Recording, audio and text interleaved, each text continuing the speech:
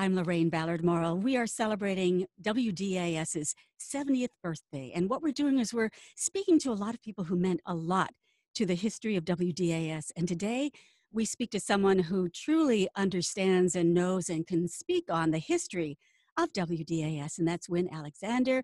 Wynne is an American author, investigative journalist, documentary filmmaker, and also the curator of WDAS, a history website, and we're going to talk about that in just a moment. But first of all, thank you so much for taking the time with us, Wynne. It's great to see you, Loraine. Wynne, you have deep roots at WDAS. Not only did you work there, but your grandfather, Max Leon, owned WDAS AM and FM, and your dad, Bob Klein, was general manager of the stations.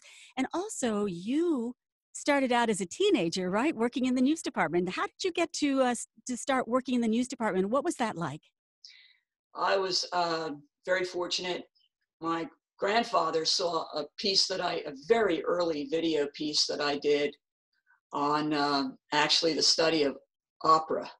And he decided that in addition to my musical skills and theater writing, that I was a journalist. And so they put me on the air. I wasn't yet 19.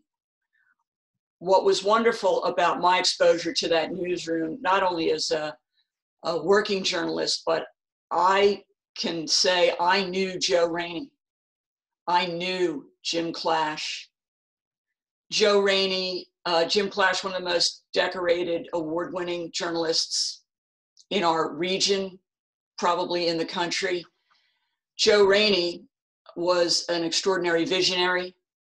He had one of the first African-American talk shows in the nation. And most importantly, or of paramount importance, his knowing how important Malcolm X was. Joe Rainey's relationship with Malcolm X created WDAS's relationship with Malcolm X. And what a lot of people don't realize now that Malcolm has become an acknowledged hero was that in Malcolm's lifetime, especially near his death, his assassination, he was held in very low esteem by almost everyone. Yes. He did not have friends in the Black community at all. There was a divide, and he was seen, they believed the hype. White and Black folks believed the hype about Malcolm, and then his own natural constituency turned on him and were responsible. Let's talk about that for a second, because we're going to skip around clearly, but Sure. Let's talk about Malcolm X, because Joe Rainey did probably one of the key interviews. I mean, this was a time when you could actually talk to somebody on the radio for 2 hours, right? Back in the day, instead of these 30-second sound bites. So he interviewed Malcolm X. Malcolm X at that time actually had death threats, correct? Absolutely. I've done a great deal of research into this, seminal research, because I was so intrigued by it. And I'm sad to say I wasn't intrigued until, well, I was a kid when Joe was there. I wish things had been just a little later in the timeline. The 3 days in which I hold expertise and where I've been on other shows and speaking with other authors on this subject, those 3 days are crucial. The fact is that Philadelphia and WDAS protected Malcolm and saw to saving his life. There were, the night of that last broadcast, which was late in December, there were death threats. We had 100 plainclothesmen, uniformed, cops brandishing shotguns, lining the walkway where Malcolm came in. I believe they did a decoy situation because his guys were beaten up and accosted at the Sheraton Hotel. But Malcolm was walking with a different bodyguard that night.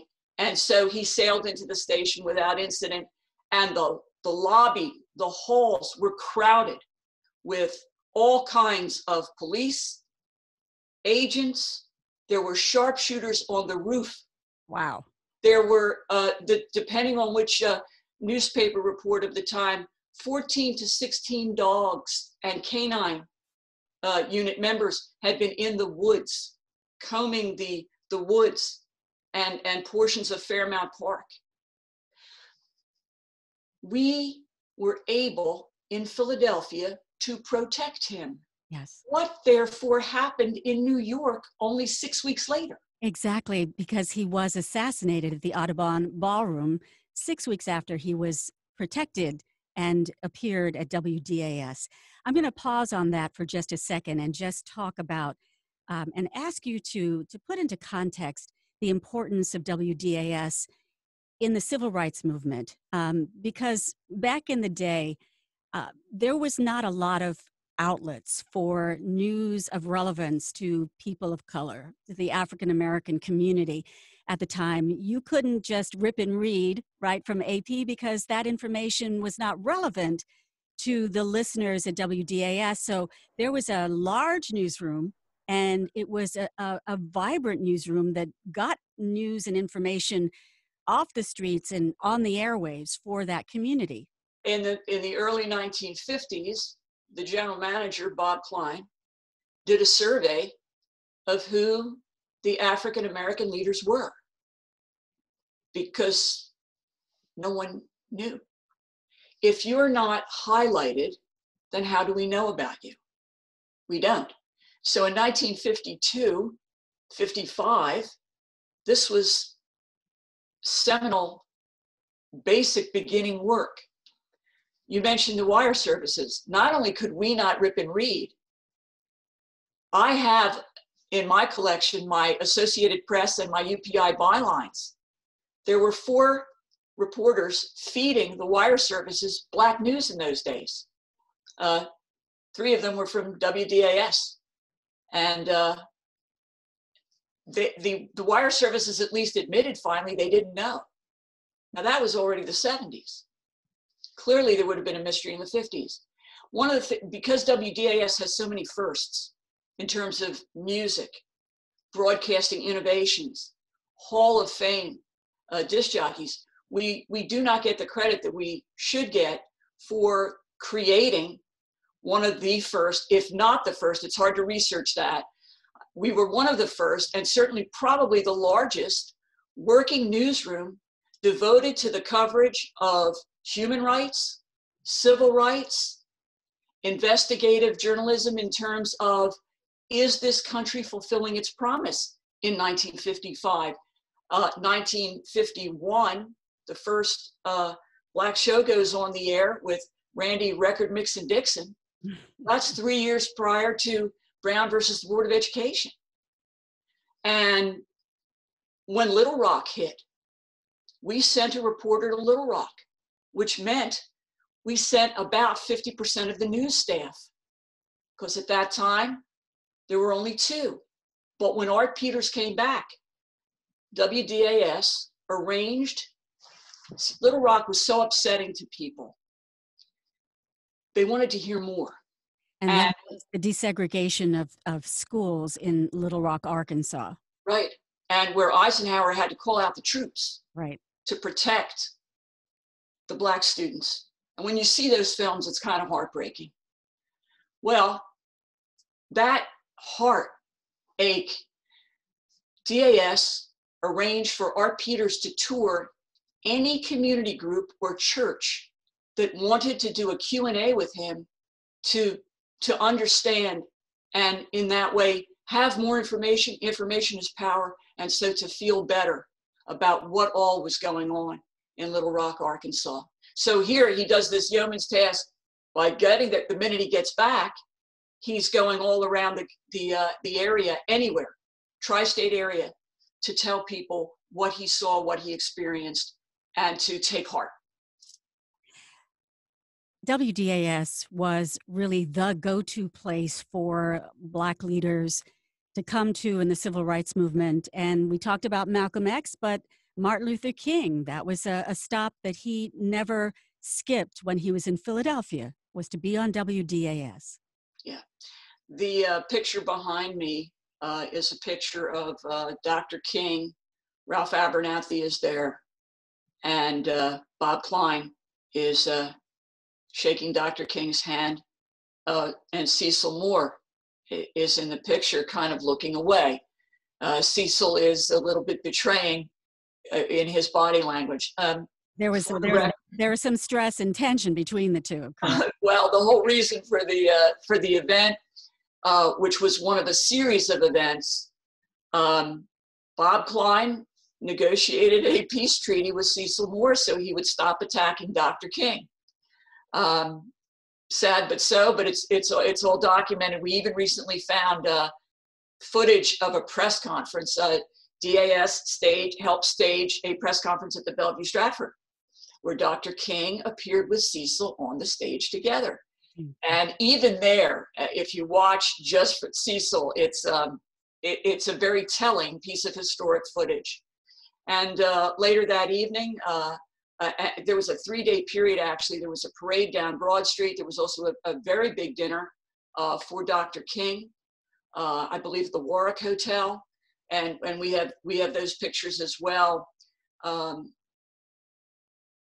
And then there was a court, between the NAACP, which is what Cecil headed locally, and Dr. King as the national leader of the Southern Christian Leadership Conference, the SCLC. Well, back to the key importance of WDAS. On the website that you curate, there's something from the Reverend Andrew Young, who, for those who don't know, some of the younger folks, he was one of Dr. King's most trusted confidants. He was involved with the Southern Christian Leadership Conference, co-drafter of the Voting Rights Act of 1965. He was a congressman, mayor of Atlanta, U.S. ambassador, and he said, and I quote, "To our knowledge, there's no station in America that's worked harder, longer, and with more dedication for Black people than WDAS in Philadelphia." What an acknowledgement that was. That it's huge. And because by that point in the 60s, I believe that letter is from 1969, if I'm not mistaken. By that point, there were other Black radio stations who had come into prominence and ascendance. And there were lots of people trying to say they were there when, sometimes they were, sometimes they weren't. Sometimes people exaggerate what they did. So to have that from Andrew Young is, number one, extraordinary, but it also indicates the extraordinary work that WDAS was doing in partnership with SCLC. Also Roy Wilkins of the National NAACP. WDAS was not a local radio station. When you listen to our news, and when you understand the impact that we had on the music industry, we were a national station that just happened to be located in Philadelphia. Our impact in subject after subject after subject was national. And that's unusual. In addition to the role that DAS had in providing information and news that you really couldn't get anywhere else, and being such a leader in supporting the reporters and anchors and jocks who brought that information to the air, your family was very instrumental in the background, right, of the civil rights movement, to help with raising funds and being really a supporter for those individuals who are working so hard for civil rights back in the day. One of the big innovations that Bob Klein came up with were the WDAS charity show. And in those days, you could really get the talent who really loved DAS themselves, even if they were the Temptations from Detroit, as Jimmy Bishop used to say, my 5 other brothers. You could really get them to come in for the cause. And as long as you got them a great hotel room, they would perform that night for free. And so you had these wild lineups of, instead of one A act, a B act, and a C and an opener, you had 5 A acts and 5 tremendous up-and-coming artists and another 3 openers, just a cavalcade of gorgeous entertainment. And the community would know who that night's performances, which organizations were going to be the beneficiaries of the money that came in. The amount of fundraising that Bob and Max Leon did for the community. Again, they kept it quiet.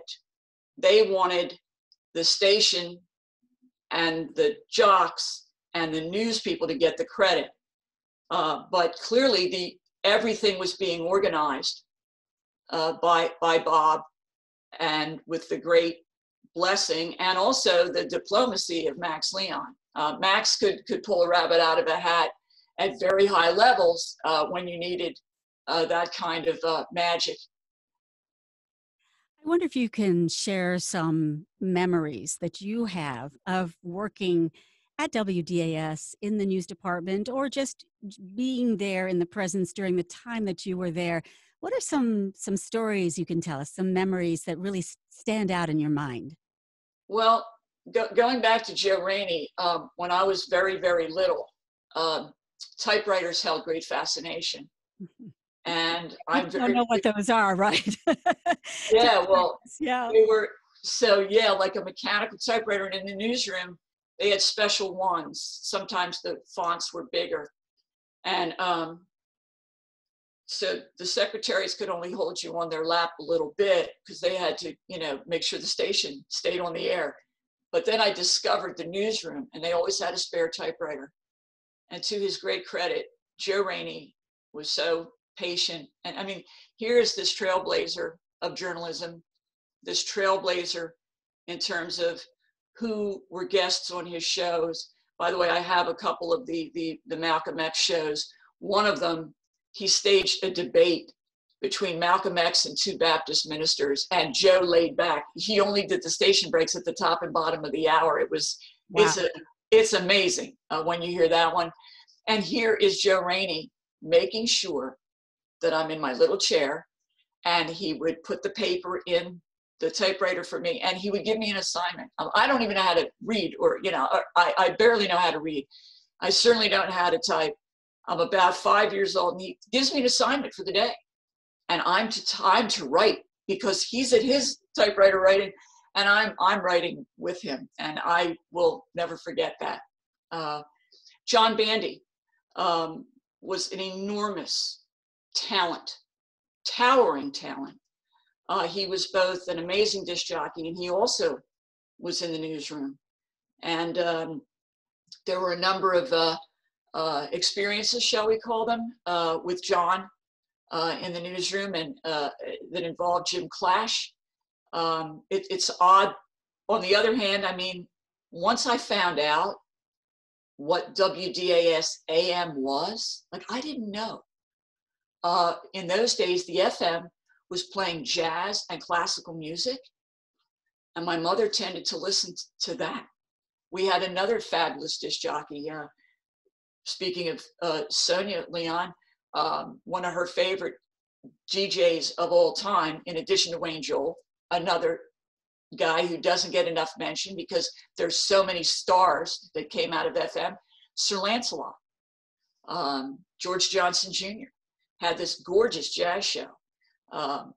So the richness of music, the guests, one day I was lamenting, I was going through the archives, and I kept finding a picture of Jackie Robinson or a picture of Malcolm, but where was the sound? We were a radio station. Well, white stations made a lot more money than black stations. Probably 2/3 more money in the 50s. And that remained. That's why WDAS had to sue Arbitron, because we weren't even getting our ratings. And if you don't have the ratings, then nobody believes you have the listeners. If you don't have that, you don't have the advertising revenues to keep your lights on. And it's ironic because at different times in the history, DAS AM was the #1 radio station. It was huge. It was huge. And we were punching way over our weight in terms of our transmitter power. We were rivaling the two big guys, which were WFIL and WIBG. At that point, IP had fallen by the wayside. Their listenership had gotten older and less relevant, and they had gotten less relevant. We were always punching above our weight. And the contributions, even to how listenership is counted, WDAS again plays a national, groundbreaking role, because we did a class action suit in it was settled in 71 on behalf of all Black radios, saying ARB, Arbitron, was not counting our listeners, and they weren't. So that's the kind of trouble we were up against. Yeah. It was institutional racism. There's no other way to put it.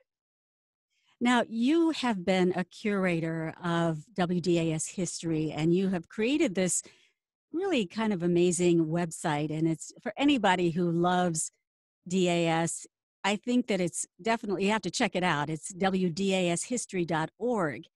What inspired you to put that together, and how did you round up all the archival and very precious pictures and articles and all of that?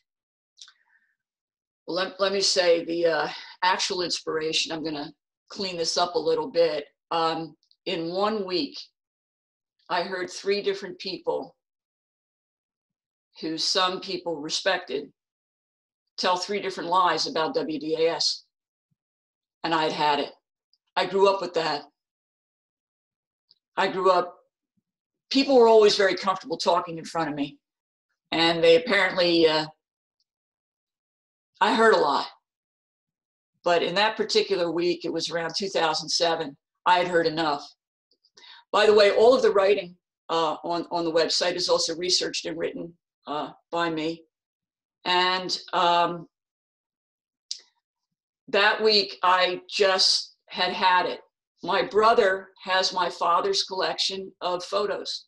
So what I had, now, by the way, I had already worked on, in 2000, Butterball contacted me, and I co-produced a film for the 50th anniversary. And so I had been through the pictures with a fine-tooth comb at that time and had already done some writing. Here it is, 2007, and I said, good. Literally, I went and got the script, went and re-looked at the pictures, and decided, if you go back in time, the first 2 people that were mentioned on that website were Joe Rainey and Malcolm and Jim Clash. Those were the first 2 DAS stars, and that amazing presence that is Malcolm X. Those are the 3 people that I wrote about.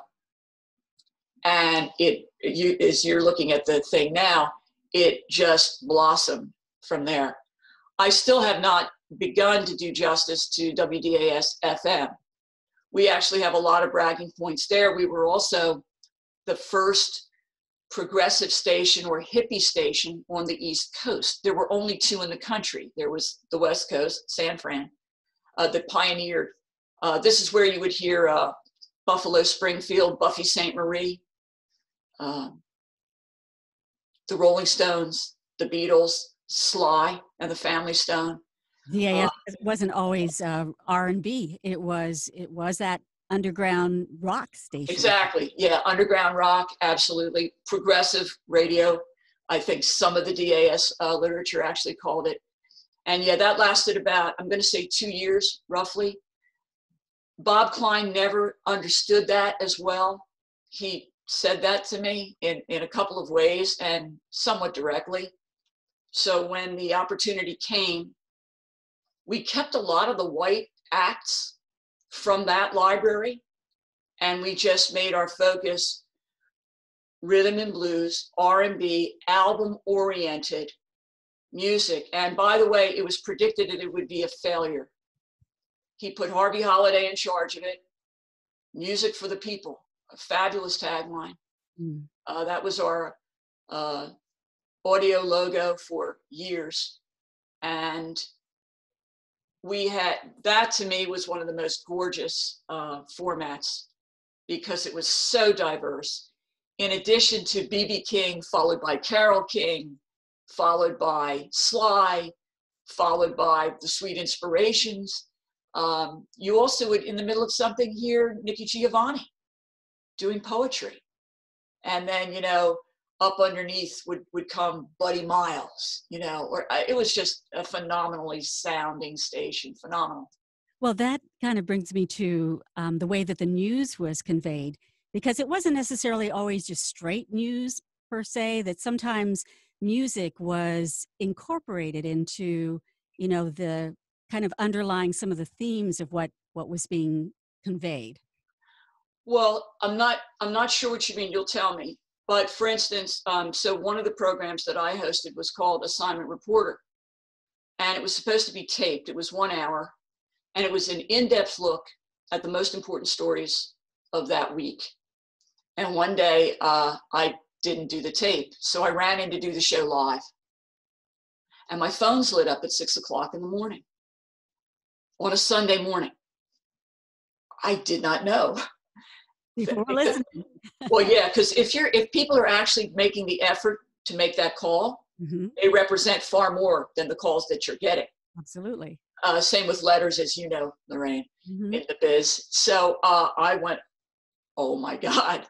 So at that point, I began doing the show live. And yeah, I would play, for instance, the opener was Stevie Wonder's Pastime Paradise, because that, just the title says so much. And it was also a very sophisticated song. And yet it was also so appealing. And there would be drop-ins as I would maybe go from one news story to another. And also what I began to do was open up the phones so that people could talk about the week's news events. So you had all levels of what radio could bring. Information, music, and then communication about both. Exactly. So that the music that you played while you were doing the show kind of underscored some of the ideas that you were conveying in your program. Yeah, one of the most famous examples of this, I actually put this in my civil rights book. We played a lot of Ray Charles' America the Beautiful because of the poignant irony. If we're hearing that on WDAS FM, it's being heard by, as I used to put it, the coolest people in 3 to 4 states, because we had listeners in Delaware, New Jersey, Pennsylvania, portions of Maryland. But you're also going out over the landscape. What is the landscape? Sure, it's some gorgeous verdant parks, beautiful homes, high rises, but it was also troubled neighborhoods that didn't get the funding for their schools that perhaps just across city line they were getting in Lower Merion for their schools. And so America the Beautiful, oh beautiful for spacious skies, there was a poignant irony, a crushing irony that we were also pointing up. Yes, let's make all of America beautiful. Mm. So to conclude, what would you like to say about the importance of this radio station? What would be your final word, your evaluation of the importance of the station in the fabric of Philadelphia and the fabric of this country? WDAS radio, AM and FM, was an extraordinary, hard-fought miracle. At the time that WDAS was challenging the power structure, you could get harmed. People got killed. We had a spate of assassinations. Yeah. That Dr. King was part of, that Malcolm was part of, that Viola Liuzzo was part of, that Cheney, Schwerner, and Goodman were part of. Mm. We were allied with them. We were empowering that entire movement. There were bomb threats at WDAS, at times numerous, in clusters. This was a war. And we were winning. And then when you're winning, there's backlash. So it was a crescendo starting in the early 50s. Little Rock to the 1964 Civil Rights Act, to the Housing Act, the Voting Rights Act, all in the mid-60s. Dr. King himself spoke about the dangers of the backlash when you're too powerful or perceived as such, and all you're doing is trying to be equal. Nobody wanted to be, we were just trying to be equal. And that can be misinterpreted. We see it today with the current presidency and his constituency. Progress will always win. But at WDAS, we had a tremendous ability to identify and care about having the country become its best self. What was written in the papers of the 1700s, so that everyone could be equal together. And we put everything on the line to make that happen. And I think that's why to this day there is such love. There's a different kind of love for WDAS than other TV stations or radio stations. And I think it's because of that tremendous commitment that Max and Bob set into motion. And by the way, it's a commitment that for those of us who are exposed to it, we carry it every day. And we try to make more good happen. I think that was beautifully said. Wynne Alexander, I want to thank you so much for joining us today. Wynne Alexander, author, investigative journalist, documentary filmmaker, the curator of a wonderful website, which is WDAShistory.org. And if you want more information in depth about the history of DAS, you should check it out. And you have a website as well that's not only about your background at DAS, but about all the other things that you do. And what is that website? You could do WynneAlexanderMedia.com. Wonderful. Wynne Alexander, thank you so much for spending time with us and sharing your thoughts and your memories about WDAS as we celebrate 70 years, 70 years, 7 decades in Philadelphia is one of the seminal African-American owned stations, African-American targeted stations in the country. Thank you so much for joining us. Thank you, Loraine. I'm Loraine Ballard Morrill.